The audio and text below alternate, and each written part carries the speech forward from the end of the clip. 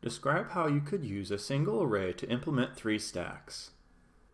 So in this example, we will be putting 3 stacks into an array that does not resize. Here's our class 3stacks. Here's a property size to hold the size, an object array to hold the 3 stacks, an integer array stack tops that hosts the 3 pointers to the tops of the 3 stacks, all initially -1 as each stack is empty. Here's our constructor 3stacks that takes in a size and then multiplies the size by 3 to get the size of the array. So if we pass in a size of 10, we will have an array with a size of 30. So this one array can host 3 separate stacks that are all 10 objects long. Here's our push method for the stack. It simply takes in the value like normal and a stack number to determine what stack we are pushing to.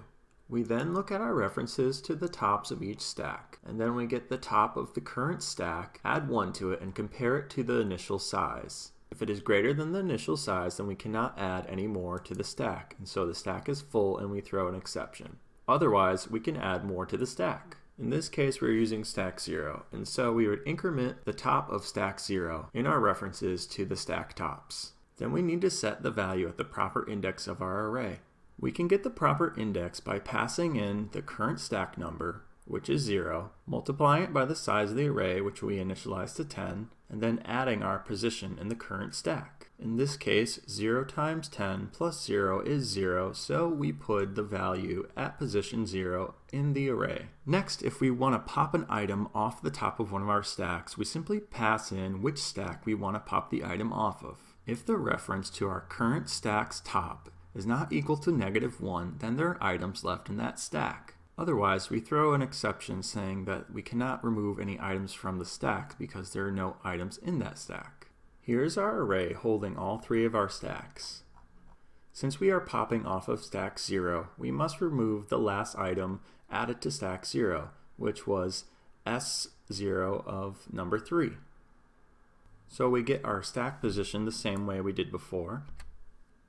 Take the stack number, multiply it by the size of the stacks, and then add the pointer to the top of the current stack. In this case, we get 2.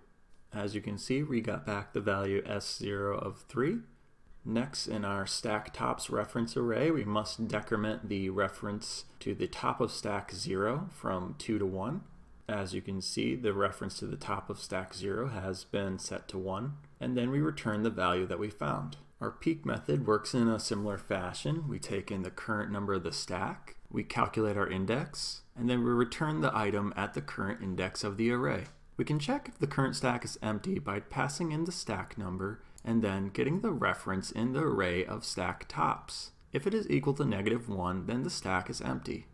As you can see, we created the object 3stacks, which hosts 3 stacks, each of them being 10 long, so we have an internal array of 30. We push strings of 1, 2, 3 onto each stack, and then afterwards we loop through each stack and pop them off, and then we got 3, 2, 1 for each stack back.